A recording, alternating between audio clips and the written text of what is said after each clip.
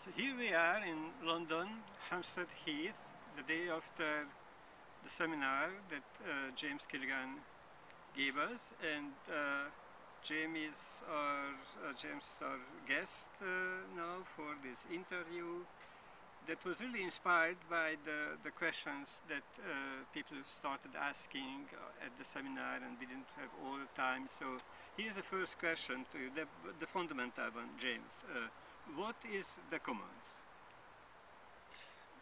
The commons is a very wide-ranging concept because it involves both material kinds of commons and immaterial kinds of commons.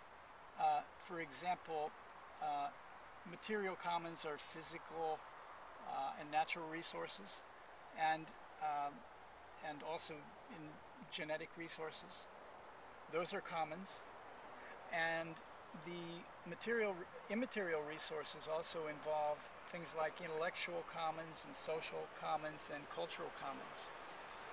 And the commons are a bridging concept that people are using to be able to say that for the first time now we have a way of understanding all of these different kinds of phenomena under a set of certain principles that work together and make sense of this entire range of different phenomena.